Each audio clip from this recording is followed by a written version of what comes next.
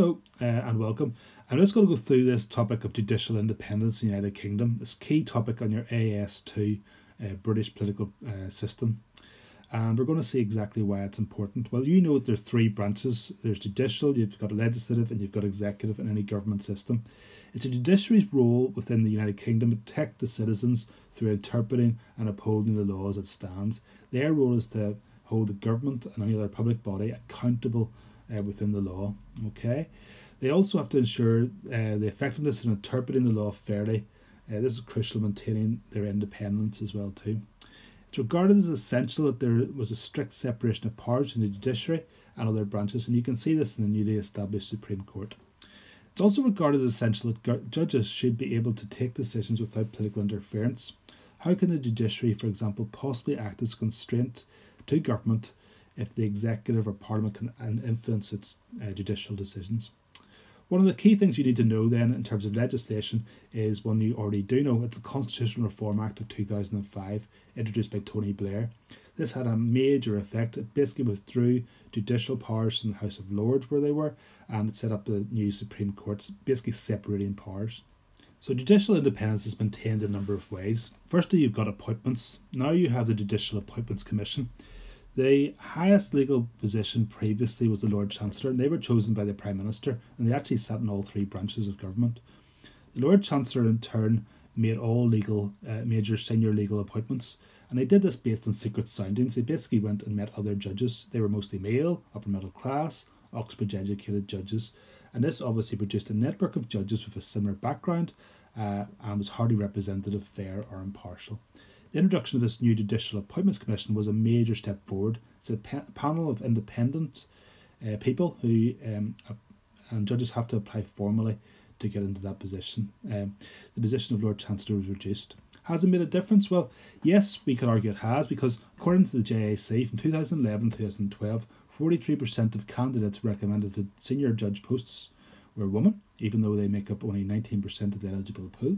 The UK Supreme Court has its first very famous female president, Baroness Hale, and it also has 3 out of the 12 people serving, so 3 out of the 12 serving are women. The JAC removes the political tinge that was evident from the role of the Lord Chancellor. The appointments process much fairer, based on merit. Though the Justice Minister can veto appointments, they are only limited to doing this with one nomination and only in exceptional circumstances. Recent high-profile cases such as Jane and Miller have clearly went against the government. This shows Supreme Court asserting its independence. Well, you can argue as well, no. Critics would say that the UK Supreme Court only has 3 out of 12 positions. That's not representative. Only 1 in 20 judges in the UK is non-white. This compares to 12% ethnic minority population, so progress is slow. Only 1 in 4 are female, compared to 50% of the population. And most appointments are still white, upper middle class, and Oxbridge educated.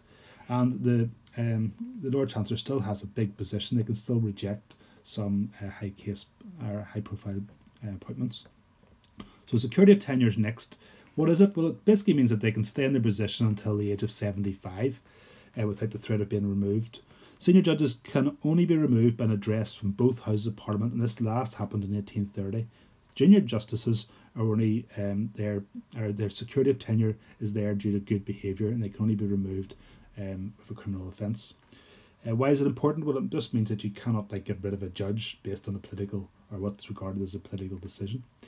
Pay is also safeguarded. Obviously, they don't want to have their pay reduced for a decision. So it actually comes from a consolidated fund and that's actually decided independently by a salary review board. It also has freedom from criticism. There's a convention that exists to prevent MPs and peers from criticising judicial rulings.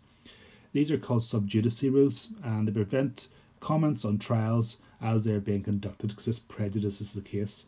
All ministers are meant to abide by this. In practice, however, there have been breaches. So 2003, Home Secretary David Blunkett criticised the legal ruling allowing 9 Afghan hijackers to walk free. Charles Clarke criticised the release of suspected terrorists from Belmarsh Prison, and John Reid, he criticised the release of a murderer of Philip Lawrence, a London headmaster. It's also part of the independent legal profession. So judges are appointed from the ranks of lawyers. They are self-regulated by the Law Society, and they're not trained by the state as elsewhere in Europe. We also have a reduced role of the Lord Chancellor has been discussed. So this role has been diminished entirely over the past few years. Since 2006, the legal role was transferred to the Minister of Justice. Influence over appointments is still there, but much reduced. The Chancellor has to take an oath upholding the independence of the judiciary. I hope this is useful. Look over it and see what you think.